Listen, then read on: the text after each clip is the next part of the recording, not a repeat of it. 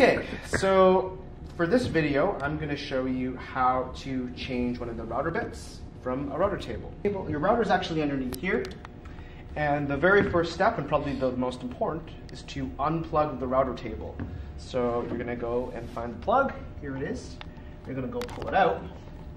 And it's actually really important just to make sure you have an eye on it at all times, just in case one of your friends sees it and goes, oh, I'll plug it in for you.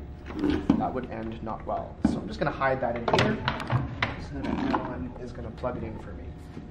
All right, let's take this router out of the router table.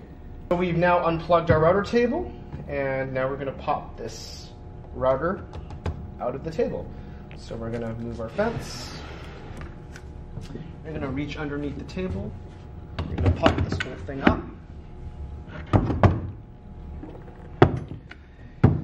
And now we're going to separate this from the Iron Man holder.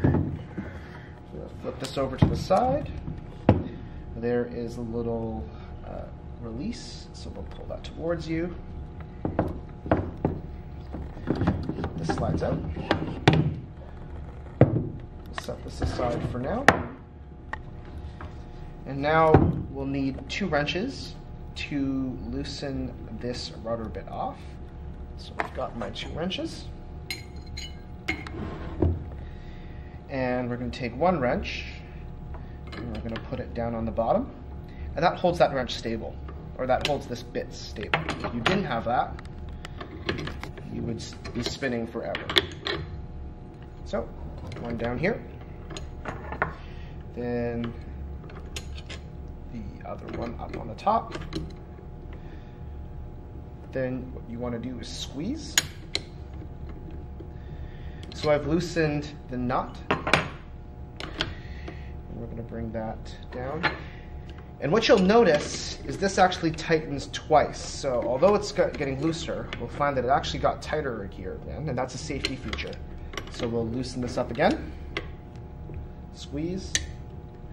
And then you can loosen this. It should be loose enough that you can pull the router bit out. And with any router bit, what you can see is there's the painted side. There's this painted side and this flat silver side. You want to make sure that when you're putting the bit in, it's as low as possible, so that you want to have the green side exposed, but you also want to minimize the amount of silver that's exposed. So let's take a look. We'll change our router bit, put it back. So again, I want to have this that goes all the way in. And so if you push it all the way down, you're supposed to cover the green, and that's no good. So I want to have a little bit of silver exposed. I just want to pause this video to take a moment to talk about more specifically how much of that silver part of the router bit should be exposed, and why we set the router bit in the router the way that we do. But before we do that, we need to take a moment and pause just to talk a little bit more about the parts of the router. So let's take a look. On the left is the photo of our router, and on the right is a cross section of the router. So what it would look like if we sliced our router in half. So starting from what we remember, up here and here, these are the router bits. The green part of the router is the cutter, which cuts the shape or the profile into the wood. The silver part that's being exposed here, and this silver part that's exposed, but also in here, that is the router bit shank. That's the part that we're talking about of how much silver is being exposed. The shank fits into this here, which is the router shaft, the yellow router shaft, which is also down here in the photo. If you look very closely on the router shaft, you're going to notice that there are threads. These are very similar to the threads that you might see on a bolt or a screw. over here, and that's the blue thing over in the cross section, that is the nut. And the nut is what you tighten onto the threads so that you can lock the router bit to the router itself. Now, inside the cross section, which you can't see on this photo, is this brown thing. And this brown thing is called a collet.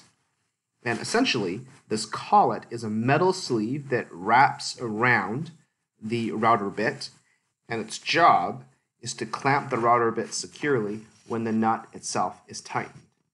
So now that we know more about the parts of the router, let's talk more about how you ensure the router bit is best put into the router.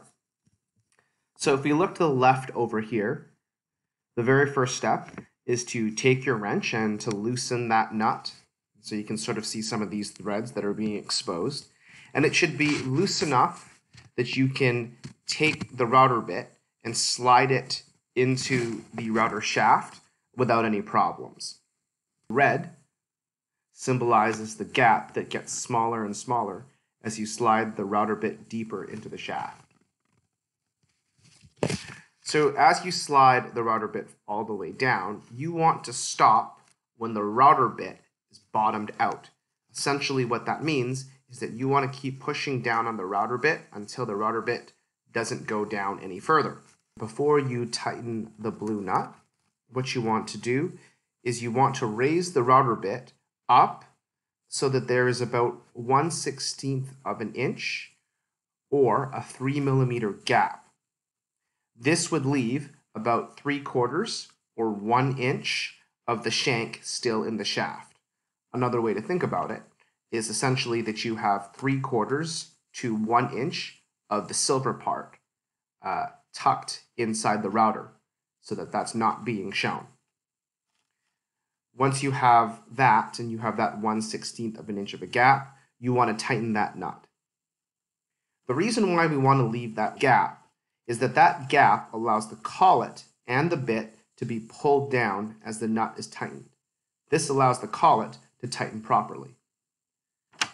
Now that we know how to tighten our router bit and we know how much of the silver should be exposed and why, let's continue on with the video. Just that much. Take your wrench, hold that in place, and now we're going to tighten. So we're going to go this way. You can actually start to use your finger first. Now I'm going to need my wrench. And that's not going anywhere. Double check.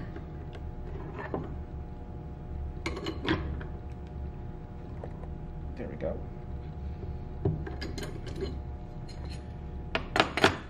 And we'll put it back into the holder. So this goes inside. And you just kind of jiggle it until it's fully seated. So this is pretty good. What you want to avoid is it's kind of sitting like this. There's some silver there. You want it fully seated. We're going to tighten this up.